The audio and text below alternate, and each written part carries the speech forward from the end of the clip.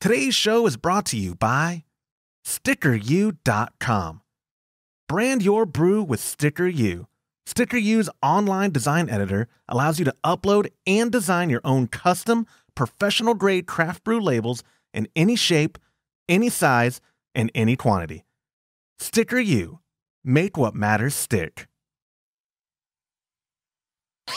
Entertaining shows with content that spreads information and sparks discourse throughout the community. This is the Pearl Media Network.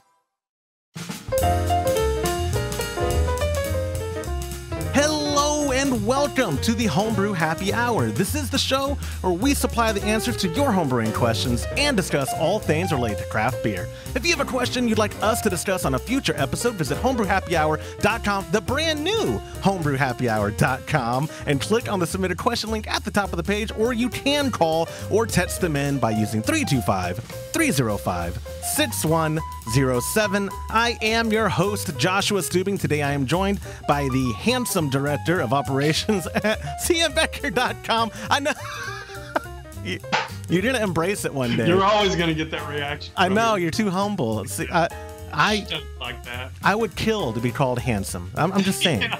I would be killed. I would be killed. I would kill to be called handsome. I have to beg my daughters to tell me they love me. No, I'm kidding. Absolutely. I'm going to tell you your posts. I don't know if I've seen a cuter little group of girls in yours. They're adorable. That picture that you sent Todd in the pool, your youngest one, when you went on vacation, that was adorable. They're cute. They're all right. They're on words. Emily will take that too.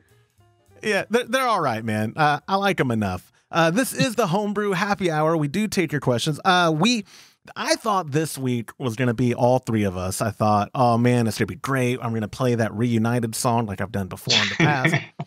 Unfortunately, things took a turn for the awkwardly worse. I don't want people to be too worried, but at the same breath, I always wonder how much I should joke about it. Todd had like this devastating pinched nerve injury. Yeah. What do you call? Is it an injury? I don't know. It's a bulging disc in his neck. So he, as always, overdid it working this last weekend, and he came in Monday and said that he couldn't sleep. Actually had to go to the emergency room and get some medication because it was just unbearable. Anybody that's had a bulging disc pushing on nerves can attest to it's probably one of the most uncomfortable things you can go through other than childbirth. Right. And even then, when my wife was giving birth to all three of my kids, I made her know, like, if I had injury, I stumped my toe. I understand what you feel. Oh. She didn't find it. It's funny how that's always the measure. Doesn't matter what happens. It's all about other than childbirth. Exactly. It really is. To digress real quick, what the female body does during childbirth is nothing short of a miracle. And makes me grateful that I'm a man, to be quite honest. Yeah, me too. If I was a woman, I'd never get pregnant. I'm sorry. I just wouldn't. But yeah, Todd, the bulging disc, you were an EMT. Like, what? I don't even know. Like, this isn't a medical show, but is that something that can be easily resolved, or is that something he lives with now? No, that has to be. We just have to try to make them comfortable, and the doctor has to medicate it. I mean, sometimes it's very difficult to even medicate. It takes some pretty serious, hardcore medication to make those pains go away. So it's like surgery in Todd's future? Well, I mean, short of an epidural, I've heard people having epidurals just to alleviate the pain. Oh my God. It's pretty bad. I feel terrible now how bad I made fun of him. Like driving him, because I was the one on Monday, I drove him to the clinic. And the whole time, I was not short of any jokes. He doesn't listen to this, but if you ever do get around to it, Todd, I'm sorry. I'll apologize here, not to his face, but I'll apologize here on the show. To some catch up, you and I had not been on the show together for a while, because first you were at Padre. You went to the beach. You had a nice condo, you and your daughter. I enjoyed it. Some wonderful beers, by the way. Oh, yeah. I was very jealous of your selection. And I didn't realize how good a selection that Specs there in Corpus Christi on your way to the beach has. But apparently it had everything and then some. It had just about any Texas beer that you would care to buy And it was cool the way Specs does it. I don't know if you've noticed that they separate the beers by, like, they have all their Texas beers in one area. They have all the beers from Europe, Mexico, and it makes it nice to browse. A lot of times people won't put that kind of thought into how they shelve their beers. There was one beer, and it was the one only in Texas. I think I put an Instagram post on it. It's a lager. That was, I would say, out of all of them, that was probably hands down the best one. And that was a brewery in San Antonio. And I wish I knew more about it, but we'll have to. Yeah, it was Freetail, wasn't it? Wasn't it there? Yeah. Lager? Yeah, Freetail is great. I think it was Freetail. I'll have to go back. I saved the can because my sister uses them for planners. Mm-hmm. So she's always like, James, make sure the really colorful one's safe, because she's got a special can opener that cuts the top off, and then she'll bed little plants in. Oh, that's really cool. Yeah, it looks pretty cool. It's hard to think about that, but you see the way she has it in her greenhouse, it looks pretty cool. Yeah, I like that idea. I am not that creative, believe it or not. I just crunch the cans. And actually on my beach trip, so the next week I had pre-recorded an episode with Jason Chalifer from Muntins. Had a great time. Yeah, that was a good episode. Jason's by the way. a great He needs guy. to get on more. I agree, and I feel bad because I typecasted him again. I brought a question about malt, and I know that's what he does for a living, is sell malt. And so I apologize to him. Like, next time we have you on, it'll be totally different, because he's been homebrewing for a long time. Yeah. Very passionate about it. An award-winning homebrewer. He has a lot of knowledge. So when you guys are out, like, because literally you were on vacation, Todd was working on his rent homes, and Joe was just swamped. And so I was lucky that Jason has in the past offered, like, hey, if you ever need help, I'd love to come on and help you. And so I pinged him like the day before. I said, hey, I'm taking you up on your offer. You're going to help me. Okay. And he was like, that's cool. He was like, yeah, sure. That'd be great. And he did a wonderful job, got really good feedback. He did do a good job. I know people really enjoyed him, his knowledge. And I'd love to have him back on. But then I get back in town, and this is the first episodes that we've both been back from vacation. True, yeah. So it's nice to have you on. It's nice to be here, but I will say this. Isn't it amazing how short vacation is? Oh, like that. Because I was like, you get there, and I don't know about the weather there, but when we got there, it was blistering hot. Oh, yeah. And I thought, well, I'm just going to lay out and enjoy this, make it a real long week. And I woke up and we're back at home. Dude, you're telling me we got to the beach house on a Monday afternoon in South Padre Island. So it's a 5-hour drive, only because I was flying down the highway. It's normally like a 5-hour, 40-minute drive. But man, flow of traffic was favoring me. I loved it. Other people were getting pulled over. I was like, oh, this is my destiny. I'm going to get to South Padre as fast as I've ever. And I really did. But we got there early afternoon. And then, like you said, before I knew it, I blinked, and it's checkout time, the weekend. That's true. I always do that when I'm on vacation on any kind of trip. I take it for granted, or I overthink it. It'll be Monday, and I know we're leaving Saturday, and on that Monday I'll be like, "Oh, this is great," but it's just going to end so soon, and I kind of dwell. Always does. Yeah, and it always does, because now I'm like a week past my vacation, basically. It seems like that was months ago. You know? Exactly. We need to be more like our European counterparts in Germany. It seems like they're always on vacation. Oh, yeah. Stefan's on a 14-day right now. So I think this is the second week of his vacation. So they're always on vacation. Claudia, she's handling the ship right now. I don't envy them when they are gone. So on my beach trip, a lot of people who follow our Homebrew Happy Hour Instagram made it a point that my whole shtick of just Kolsch and only Kolsch held true. I took a case of Fru. And cool. Then good choice. Oh, it was so good. And then I took a case of Altstadt's Alt. Mainly because I wanted alt, and I was still bitter. I was a little bitter about you guys and the Schlussel. I've let it go. I'm growing. I'm maturing in real time. When I got up, selfish. That's my crack, man. Oh, I don't blame you. That's the thing. I don't blame you. It is that good, and it was sent for y'all, so I get it. How long did that Schlussel even last in your house? I I kegged the first keg in a smaller keg so we could keep it on gas and I could keep it forever. And I didn't check the O-rings on the keg. Oh no! Don't you tell me you Yeah. wasted it. Oh, I had 3 alt beer glasses of that, and then I went to bed and I woke up the next morning and I smelled that smell. oh. I opened it up and it had leaked into the cooler. No! Yeah. Did you? It was dripping. Now, I was able to get probably 3 more glasses. So I had probably 6 alt glasses out of that nearly gallon and a half, wasn't it? Yeah, it was. And the other one I haven't brought myself to open up and transfer. It's still in the fridge waiting because I've got to transfer it because I'm not. If if you're familiar with those cans, once you open it, you got to drink it or it'll go flat. So we figured out a way of transferring it into a keg and then putting it on gas so that you can keep it for several days. But I was so disgusted by the first one that I can't bring myself to open the second one. Oh, I'm sure you're traumatized. Did you have one single tear just fall when you? I was pretty upset. I wasn't. Some cuss words.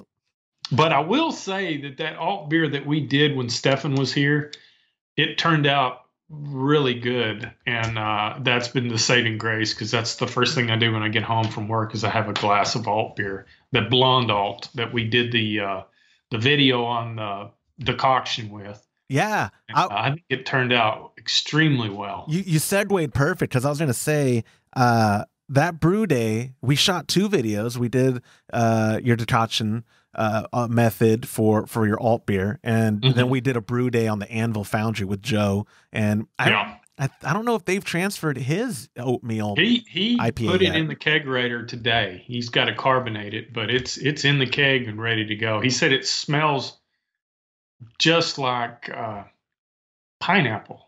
Interesting. He said it has a pineapple smell. He used that. I preface this by saying I'm probably butchering the pronunciation, but the Kvik yeast is what he used, right? Is it Kvik or Right. Kvik? Kvik, I Okay. believe is how they say that. So Yeah, he said it had a real good fruity smell. That's your people, right? I mean, isn't that from your part that's of the Norway. world? Yeah, the farmhouse ale. I'm looking forward to trying it because it did smell good going into the fermenter. Not like pineapple, but obviously the yeast hadn't done its work yet. Right. It'll be interesting. And it hadn't been dry hopped yet. And I think Todd dry hopped it, but he just couldn't keg it. So Joe had to go down there and keg it. And it's here now in the brew room. Next time I'm up there, I'm sure it'll be on tap. I'll have to give it a try. It is definitely on tap. I can't wait to try it. Yeah. So we actually, if you think about it, we've actually had some fairly good luck on the last few batches of beer. You know, I did that Pilsner, and then I did that dry Kolsch, and then I did the alt beer, the blonde alt, and then Joe's got the Kvik, which I've never had one. I'm so excited. I can't wait to try it. And I think all of them were home runs, which is encouraging for me because, you know, I'd been kind of struggling with, I'd had a bad run with alt beers, and it's good to have that every now and then. It is. We took you to a brewing psychologist. They talked you through it, and you're out of the slump. I texted you a dozen times because Monday night. This is post injury, Todd.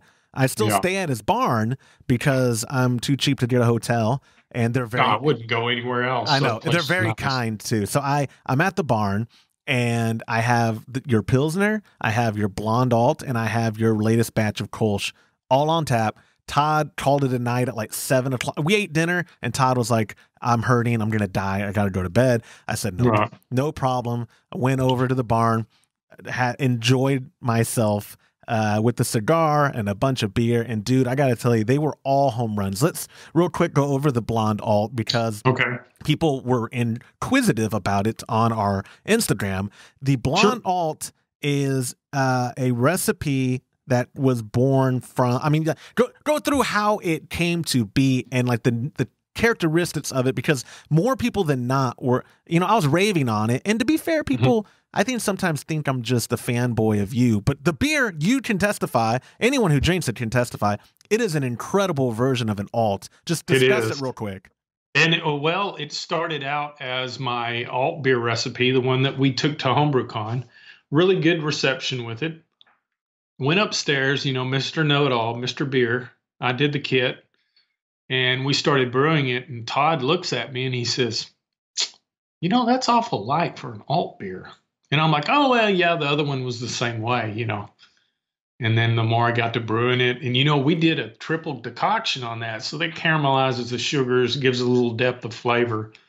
And I was looking at that thinking, I forgot something. I know I forgot something. So I'm sitting around and I get to thinking about something. I obsess about it. And it's usually when I'm in bed at night and I was laying around thinking and it hit me. I didn't put the black malt. I use the Carafa 2 because it's debittered and it's a little over 400 Lovibond. A few ounces of that gives it that color, but it also, there's just a hint of that alt beer, that darker alt beer taste, but it doesn't taste like stout. It doesn't, you and I have talked about this. A lot of alt beers, when you get them, commercial ones, it tastes like a light stout, So that was born out of a mistake.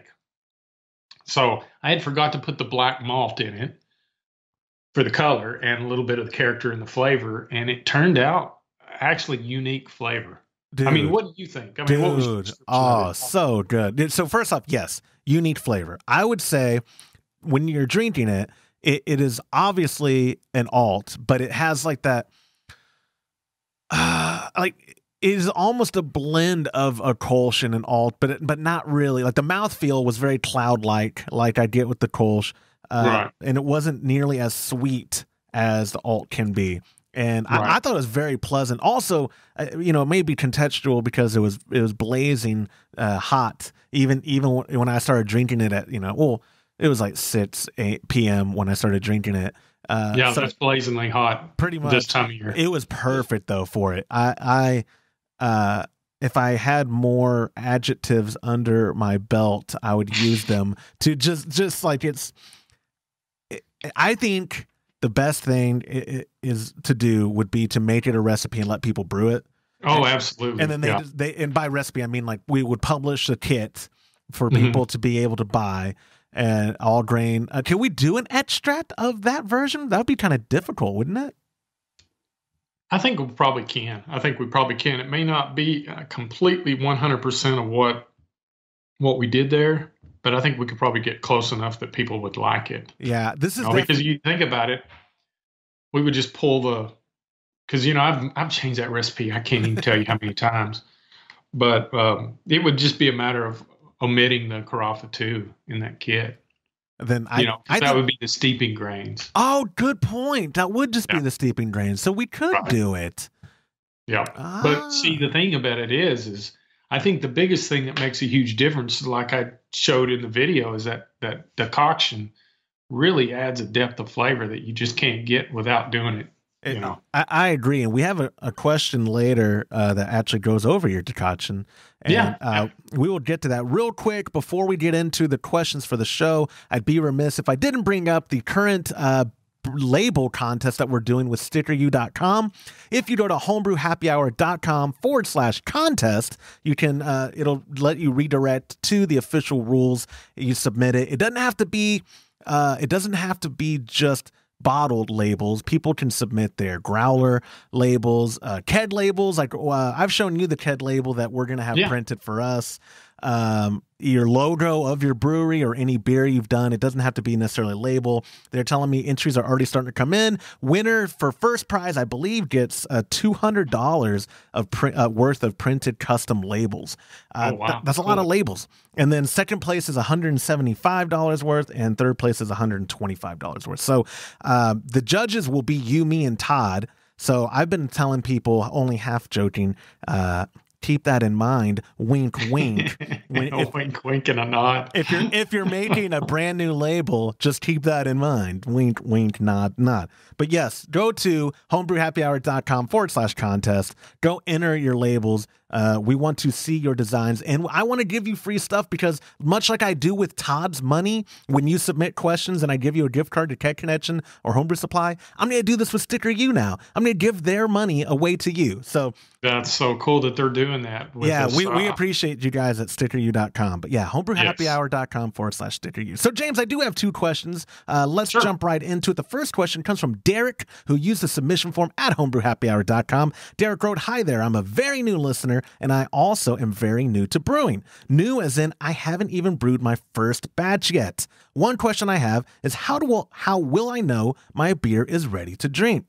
Is it as easy as tasting it, or is there some method I will do to avoid preemptively tasting it? Follow-up question, is there any danger or harm in drinking it too early? I look forward to your show every week now and hope you will take my question, Derek. That is a great beginning question because it can cover a whole lot of things, but I'll let you start off with the basic answers. How's he going to know when it's ready to drink? Well, the easiest, quickest, simplest answer is hydrometer. So just take a gravity reading in any kit that he's going to get, whether it be an in-house kit, there's going to be instructions that tell a starting gravity. And because it's an extract or mini mash kit that I'm just assuming he's going to use that, he'll be able to monitor that with a hydrometer in a vessel, which a hydrometer sample vessel is just a cylinder with a base on it. You fill beer up in that at room temperature.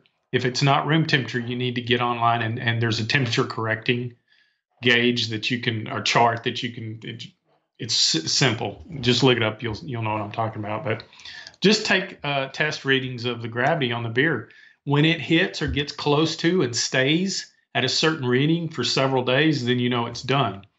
Sometimes that can be a good thing. Sometimes that can be a bad thing. So I would tell you, Derek, make sure you get your spoon and oxygenate that wort really good before you pitch your yeast. That way you give that yeast every option to grow and eat and consume all the sugars in the batch. But all in all, you should, if you follow those instructions, Derek, you're going to be all right. Yeah, especially just fine. Especially if he's starting off, I'm making an assumption here. He'll probably be doing an extract batch. Sure. That is a great intro into brewing, and it helps you to, in my opinion, nail your beer and get used to brewing in a controlled environment, or some more variables are controlled, like the mashing steps and all that. That's controlled for you. Like you said, gravity reading, in my opinion, that is like the de facto. This is how I know because, my target final gravity is 1010. Right. So I do this reading 1010. It's ready, Now, so you're not always going to be right on the number, but when you're in the ballpark, right? Like, what would you say plus or minus you have to work with if you're not, like, if my number was 1010, what is a ballpark of like, well, do I let it sit? You're going to be, a lot of times, it all depends on, there's a couple of factors, is how well you oxygenated the yeast and how viable and active the yeast that you pitch. Also, you need to make sure and pitch the correct amount. So don't start off with a super high gravity beer because that requires a whole lot more yeast. A lot of times it requires a starter. And I would just say keep it simple, 4.5% beer kit. And if it's possible, use some good quality liquid yeast like imperial yeast. The reason why I like to use imperial yeast is they ship more viable cells for you. So, talking to Owen when we went and took the tour, he said that they work real hard. They actually, they advertise 200 billion cells, but he told us that it's actually more than that in the package because he wants to make sure that you have a good product and it does what they market it to do. And it does. It's a fantastic product. Imperial is the beginning brewer's best friend for yeast. It is. It'll make you shine. Because of that. Exactly. Yeah, I agree that, having a basic beer, like I don't know what comes to mind, maybe that true to style Kolsch. That would be awesome. That truth be told, that's a super simple beer to brew. It's got one hop addition. It's fairly low alcohol. It's a 4.5% beer. Man, you can't go wrong with that. I would suggest you try the true to style Kolsch kit. And pick the option for the imperial yeast, Dieter yeast, I believe is what we use. Yes, sir. And you'll have good luck with it. Follow your instructions. Keep your sanitary practices in place, and make sure everything's good, clean, and sanitized. And you'll have good luck with that. This question came in like 5.5 weeks ago, and I already answered him directly and told him I'll probably, I'm banking it to use in the future, but go buy this Kolsch kit, and he has. He's brewed it. I'll have to get. Well, I say he's brewed it. He bought it. I saw I have to follow up with him. Maybe have him on the show after he does his first batch. And in fact, I don't know if you got the same email, but I had a guy email me about our Kolsch. Now, he wanted our true to style recipe, and I don't give that out freely. But I did give him guidelines on a basic Kolsch recipe, because I think he was really concerned about making his own Kolsch. Right. So he did an all grain, his own recipe, and I kind of told him where you need to be on grain mix. And he was more of a lager guy, and he came back. I don't know if I forwarded it to, if I know, I will. Did. You forwarded it to me. Yep. And he was very surprised at how good the beer turned out. He said it was his best one yet. Yeah. Yeah. He said he's a huge fan of Kolsch style now. Yeah, as he should be. Look, people think that, like, I have nothing to gain from pushing Kolsch. I have actually only to lose because of our roots in Dusseldorf and CMBecker. And I have to hide it from them. Even then, Stefan, I think he called me a girl, and that was about the worst of it. He said, "Oh, yes, Kolsch. Well, it is the women's drink, Josh, but," which I've been called worse by better. So it's okay. Well, there's nothing wrong with a nice, easy drinking, clean beer, not real busy, not super hoppy. It's not super hard. It doesn't have a 3 or 4 hop schedule during the brewing process. It's just really fun to brew something simple that has good results and is very drinkable. And balanced. Oh, it's just, I love it. And I blamed you. I threw you under the bus. I said, James is the one who converted me to lagers and to, like, I want a smooth beer now. I don't all the punching me in the face with pastry stouts or double IPAs. I mean, I'll have them, but I don't buy. It's just sometimes the busier beers are good if you want a glass, but this time of year when it's hot and you want something refreshing, boy, you can't beat a Kolsch. No, you can't. And I'm actually really looking forward to opening up some Oktoberfest soon, some Marzen. Yeah. And that's another style that you can decoct and really bring out awake the flavors in the kernels of grain. We got another question on that. Don't jump the gun. To wrap up Derek's question, because he had a second part to it that I think is worth addressing. Is there any danger in drinking it too early? No, there is no danger, but it'll just, it'll be sweet. So if you drink it too sweet, or if it has what we call a stuck fermentation, you'll appreciate the drier beers once you get a few down your belt, because I remember the first beer I made was terrible. The second one was super sweet, and just you'll have that from time to time. But if you follow policy and procedures according to brewing beer, I think you'll be all right. I agree. Derek, thank you so much for submitting the question. Moving on to our last question of the show, came from Pete, who also used the submission form at homebrewhappyhour.com. Worth mentioning, nobody's using the voicemail. I have to play one of these episodes. The voicemails I get now are just people sucking up to me, and there's no question at all.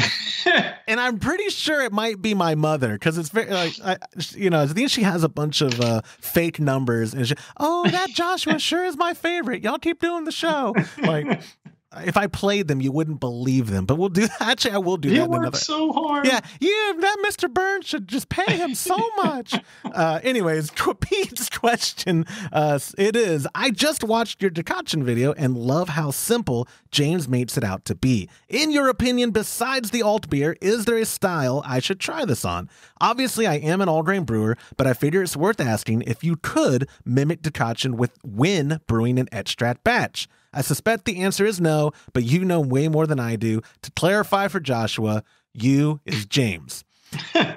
People are getting way too comfortable with bashing me. I don't like it. Thanks, guys, for doing the show. Talk to you later, Pete. So I'm not even part of this question. James, go ahead. Well, you have to remember, back in the day, that was the only way they brewed beer in Germany, because that was the only way that they could hold their temps.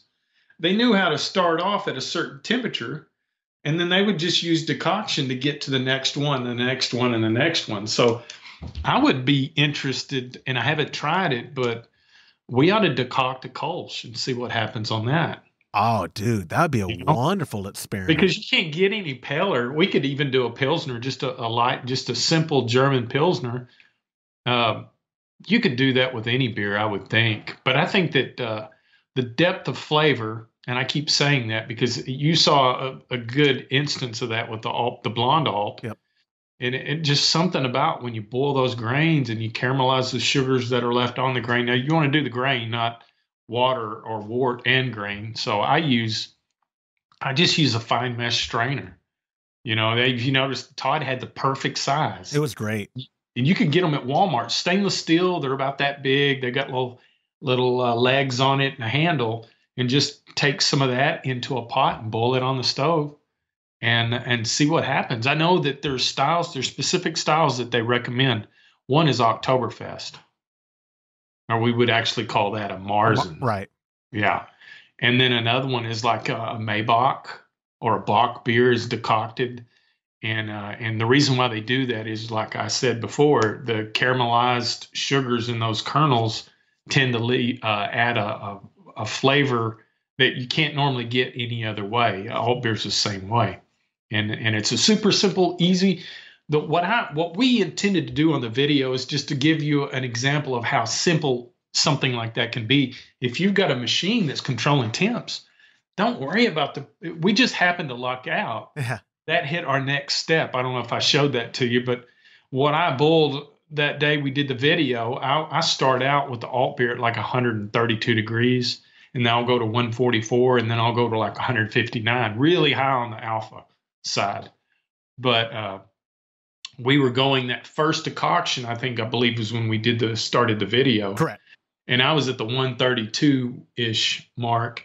Now, when I started boiling the grains, I bumped the machine temperature up, but it takes it a while. So this actually helps it get to the next step. So when we came in and mixed it in on the video, I turned around, stirred it in real good, and was talking to Stefan and Todd, and turned around and looked, and it had hit exactly 144 degrees, and I didn't measure. No way. I didn't. I mean, I know you didn't measure. I'm just saying. No, like, yeah, it's how crazy. do we get so lucky? Like, how many brew days have we done with the camera around? And that's the time when things are supposed to go bad. Just speaking from experience, like the cooler brew video, when the temperature that held in the mash tun, where you're like, oh, yeah, it's at 151 or whatever it was supposed to be. It's like, I think we were mashing at 150, and it held it the whole hour. That's what it was. Yeah, it was crazy. Yeah, we are a lucky bunch, man. To the second part of his question, and we kind of addressed it earlier, but give it, if you can, a definitive answer. I don't think it's possible to do decoction when you are doing extract because that mash part's already been done. Is there any kind of what you could do? You might the steeping grains.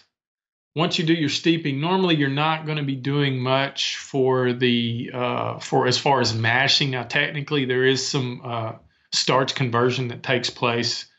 I was able to get that to happen, but I'm anal about that, and I'm always watching the temperature and all that. But I would say this: I would get another pot on the stove next to it, and then once the steeping grains are done, doing like normally 15, 20 minutes, we steep the grains. I think on some of the kits that I've done, I've got 30 minutes.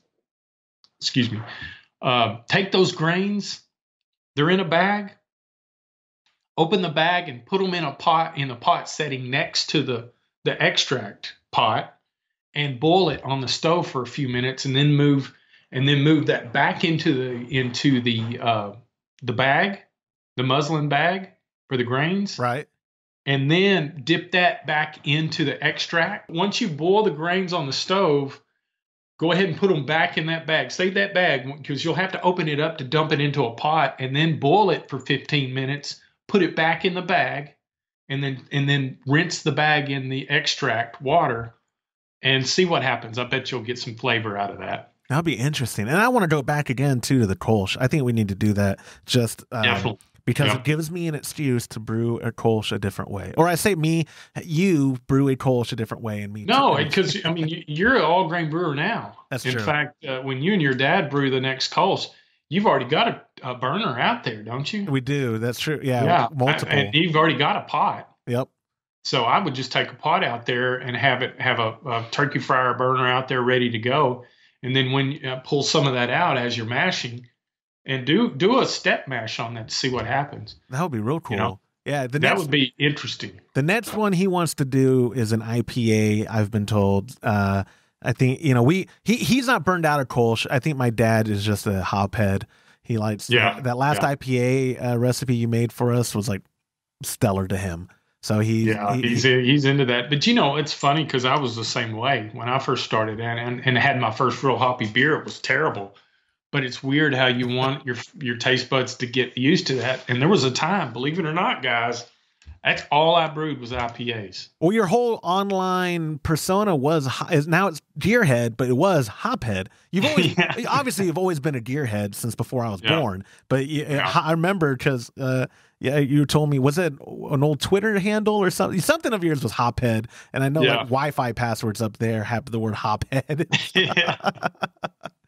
Oh, James, how the tables turn. It's funny how, you're the same way. Eventually, everything goes full circle, but man, I'm all about the balanced beers. They just taste better. Oh, yeah. And I was trying to do an office joke for us, but I actually did the right quote. It wasn't how the tables turn. Michael Scout says, "Oh, how the turntables." Yeah. That's what I meant to say. If anyone listening watches The Office, you're welcome. But I do. Yeah. I am annoying when someone says anything that can be related to The Office. I immediately quote that whole entire scene. The most awkward 90 seconds of anyone's life is hearing me trying to regurgitate Office episodes. But, yeah, my daughter, she watches it now. She's really into it. And that's her pet peeve is Daddy quoting the show while she's trying to watch the show. She'll turn around and say, "Dad, I know you know it. Let me watch it." Oh, that's the best. She's such a teenager now. My kids speak to that. Mine started school. Is she already back at school as well? Next Wednesday. Okay. How exciting, man. She first year of high school. So. Oh, I forgot. I thought she was 13. She's 14. She's 14, turned 14 last week. So she's a full on teenager. Oh, James. It's sad. Oh, Jaime. Oh, you're getting so old. Yeah. Oh, I will pray for you. Please do. Pete, thank you for submitting the question. James, that's all I've got on for this week's episode. I greatly appreciate you stepping up to the plate. I knew you would. I missed having you on the show. I missed being here. Hopefully next week the three of us will be back on it together, because I have a bunch of questions I've been banking for us to all discuss, like equipment questions I like to give to Todd, brewing certain brewing questions I give to you, but when questions engulf both of them is when I'm like, oh, we're gonna do that show all three of us, because then it'll be ping pong and I'll say something every now and then where people think I'm contributing and it'll be great. But anyways, I do appreciate your time, sir, and I will talk to you later. And that will do it for this episode of the Homebrew Happy Hour. If you have a question you'd like us to discuss on a future episode, go to homebrewhappyhour.com and click on the Submit a Question link at the top of the page, or now you can call or text them in by using 325-305-6107. Thank you to our show sponsor, StickerU.com, for supporting our podcast and the homebrewing community. Enter our label contest right now, friend, at homebrewhappyhour.com/contest for a chance at winning $200 in printed custom labels. The contest runs now through the end of August. On behalf of James Carlson, Todd Burns, and the Pearl Media Network, I'm Joshua Stubing. Thank you for listening.